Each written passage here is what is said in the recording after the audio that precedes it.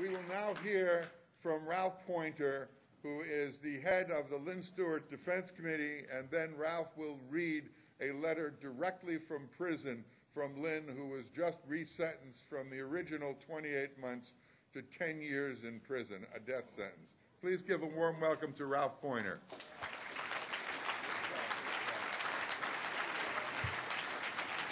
Thank you. Thanks, Jeff.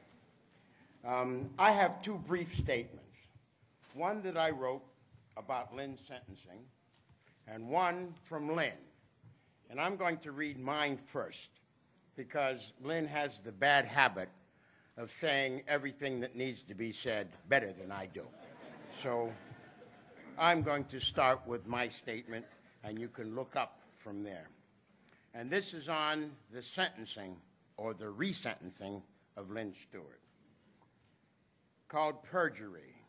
Perjury, thy name is the United States government. The president-elect begins lying when announcing candidacy only to renege on every promise: war, health care, Medicare, economy, etc. To excuse the president, it is quoted, he or she must perjure themselves to become president. It is the understood and unstated American way, accepted perjury. When taking the oath of office, the president swears to uphold the Constitution and then proceeds to support the dismantling of the Constitution, the Patriot Act. Hypocritical perjury. In office, the president employs signing, that is, after signing a bill into law, quietly signing a statement saying he will not abide by the bill. More signings since taking office than 4 years of Bush signings. Premeditated perjury. When Lynne Stewart was attacked by the government for making a press release on the Sheikh's behalf, it was revealed that other attorneys had made press releases before she did. The New York federal prosecutors of the Southern District said they didn't know about other lawyers making press statements for the Sheikh. The previous prosecutor of the Southern District said that other lawyers should be charged and prosecuted. The judges on the Second Circuit of Appeals admitted to selective prosecution on the part of the government, but they, the Second Circuit, would not deal with it, and that Lynne Stewart should be given a longer sentence. Prosecutorial perjury. Is there anyone in this planet who does not know that the Landmarks case was hatched and paid for by the U.S. government using an Egyptian operative named Imad Salem? Is there anyone on the planet who does not know that the FBI directed every step of this so-called plot by promising unemployed, hapless hangers-on money to be involved?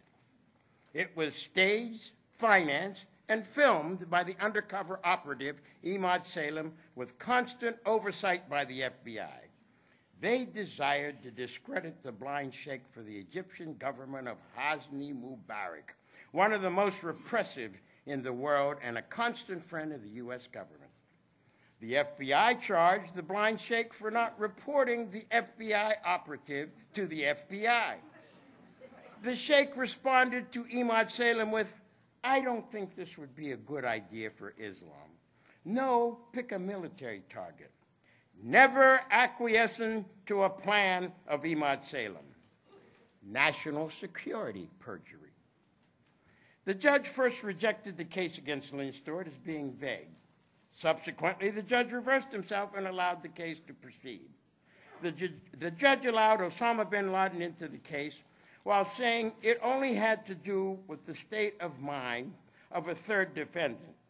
He allowed the massacre of Luxor Temple into the case, which happened 6 years previously, by a breakaway group of the Sheikh's Egyptian organization. The dramatic effect helped the government's case. Judicial perjury.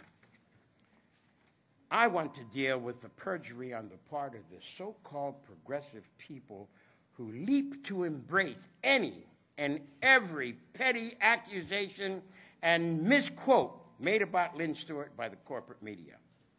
She is arrogant. She would like to think that she would do it again and support the First Amendment. I think they call it freedom of speech. She is not remorseful. She would like to think that she would defend the right to have an attorney. Have we forgotten bravery, courage? Patrick Henry, Nathan Hale, John Brown, Harriet Tubman, Fannie Lou Hamer. We teach our children their statements. Have we forgotten the principles that Lynne Stewart stood for publicly and privately for 50 years? Have we forgotten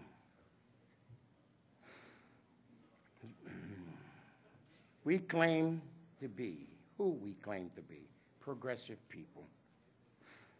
Whose side are we on, brothers and sisters? Let us remember John Paul Jones. We have not yet begun to fight. Join us. Let us join you. Join Lynn. Join the struggle for this inclusive view of what America should be and what must become, what it must become. Thank you.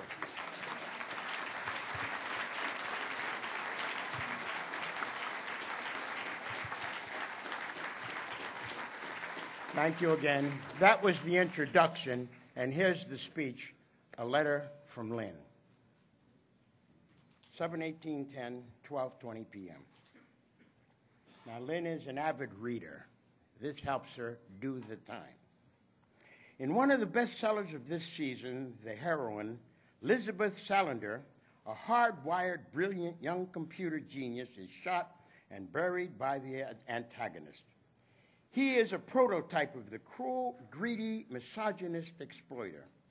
She claws herself out of her premature grave, indomitable and focused, defeats him. Finally, by the end of Volume 3, she has triumphed using her own brains and relying on her friends and comrades over the entire corrupt corporate, governmental, military power structure that had been trying to oppress and suppress her whole life. Last Thursday, federal judge John Codall attempted to bury me alive. Acting for the government and judges of the Second Circuit Court of Appeals, he sentenced me at their demand to more than 5 times the term he originally thought right and just.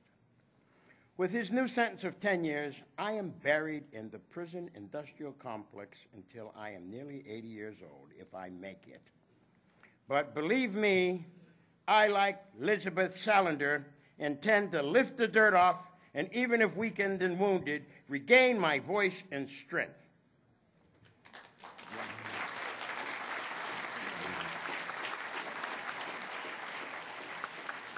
When the National Assembly was founded and had its first conference, it too had a formidable task: to become a democratic voice of the anti-war movement. It too had to shift and move and overcome sectarianism, to revive a weary, disillusioned anti-war movement. We have come a long way toward being the vibrant voice we envisioned when we had the first telephone conference. We have grown. We have tried to stay true to the notion that everyone who attended had a voice and that important policy issues and future plans must be decided by vote of the membership. I have been out of the steering aspect due to my unavailability. But my husband, Ralph Poynter, is still dedicated and active. He represents both of us. Others, too numerous to mention, close to me in my previous life, also now stand for me.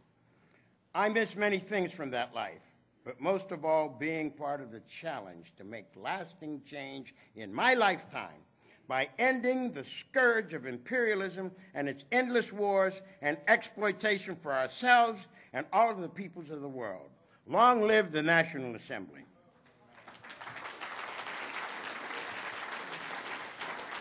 In conclusion, fight continuously and tirelessly for justice. Resist, resist, resist. Always remember the political prisoners and their commissaries, nationaljericho.org. Serve the people with honesty, kindness, and respect. Love, struggle, Lynne Stewart. Thank you.